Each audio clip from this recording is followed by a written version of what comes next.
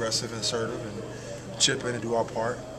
We don't come in with any predetermined plans. We just go in there and just play. And Bassie does a great job, has been doing a great job of just calling right plays and putting us in the right position. So he's been aggressive and assertive himself, and we're playing pretty good right now. The last week or so, both your scoring and your minutes have gone up a lot. Yeah. A lot of confidence, and your health pretty good, the best it's been this year. Yeah, I feel fine. It's been a wonderful journey this year. Just working and working with the staff here and getting better on court, working out with our coaches. So it's been a great journey, and I'm just going out and just playing and having fun. I think the thing for me right now is just having fun, and just enjoying my teammates, enjoying the coaches in this organization. And when you think positive thoughts, good things happen. Do you feel you've turned a corner this past week? I think I'll turn the corner. I've just taken advantage of the opportunity. Minutes have gone up because Grant's obviously not available right now, and we need him. And so it's up to all of us to step our games up and continue to keep the flow of the team going. What was it like in that second quarter? Fun. Just fun. I've been accustomed to doing that for the last 8-9 years of my career. So it's always an honor to be in that zone and to play like that. And Shannon came in the second half and just took it to another level, and it was just a great team effort tonight by our team, and it was fun. When you first started playing, you were settling more for the outside shot. Now it's going to the left and driving and taking it more to the hole. Is that just the confidence level or the health level or a combination of all? You're right. Absolutely. Feeling good, feeling healthy, and just continue to work and get my legs stronger and continue to get my body stronger. In doing that, it's paying off on the court. So I just want to continue to keep, staying in the weight room, continue to keep maintenance of my body, and stay fresh for every game. We got 10 games left, so trying to lay it all out.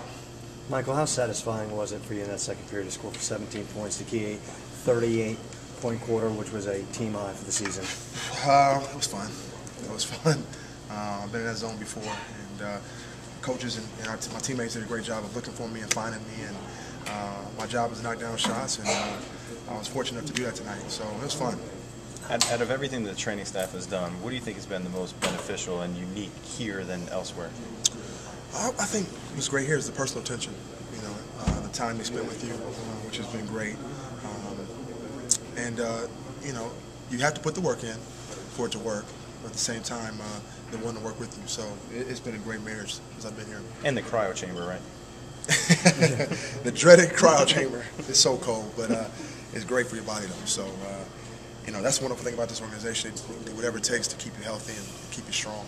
Michael, how big was the win considering that one might have slipped away last night in Denver?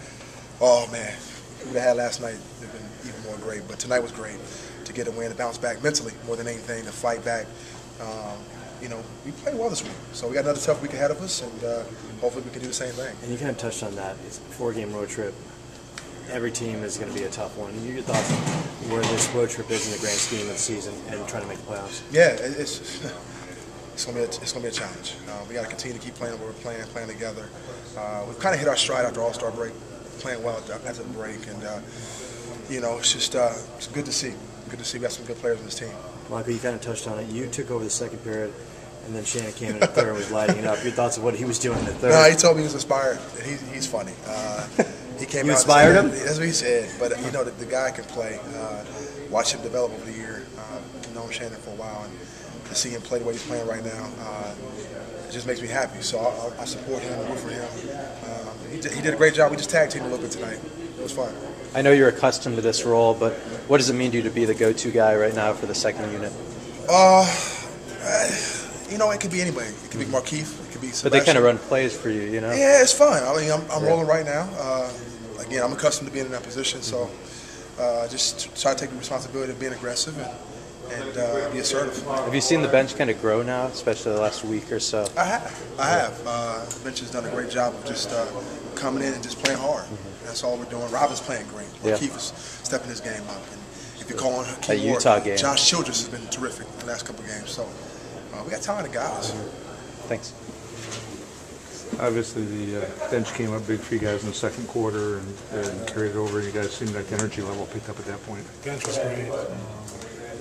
A bunch of guys stepped up tonight. Sebastian's been playing really well.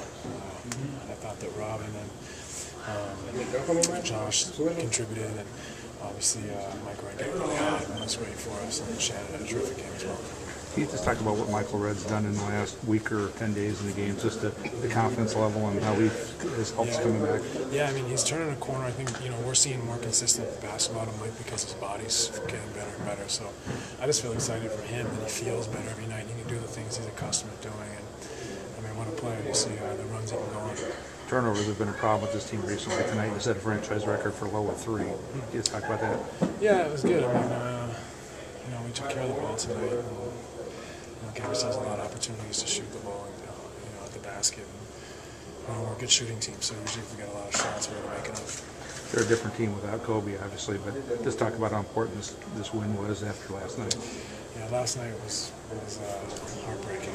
So to come back and find a way to win tonight, even without Kobe, they still got 2 big guys that make it really difficult for us. And so we found a way to win and come back, 4th game at 5 nights. So this wasn't a shoe-in, that's for sure.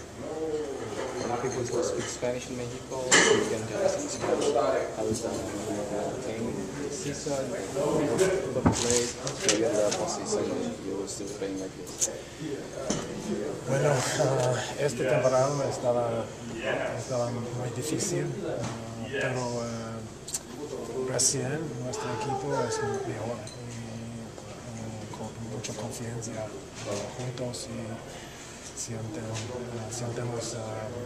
mucho mejor que antes. Entonces, quizás puede cualificar para los playoffs, pero no sé. Steve, can you give us the English translation? I just said we struggled to start the year. We're feeling a lot better now. How about this road trip coming up, Steve? How big is it in the scheme of trying to make the playoffs?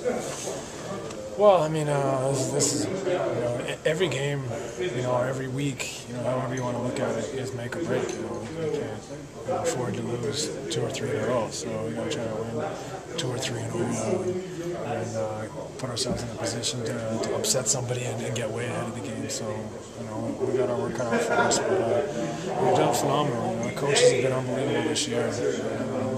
You got to give the coaches a ton of credit. We found ourselves incredibly in a position to get in the playoffs. Do you like the effort and mindset of your teammates going in? Yeah, it was great performance, great energy. 4th game in 5 nights. The energy was great.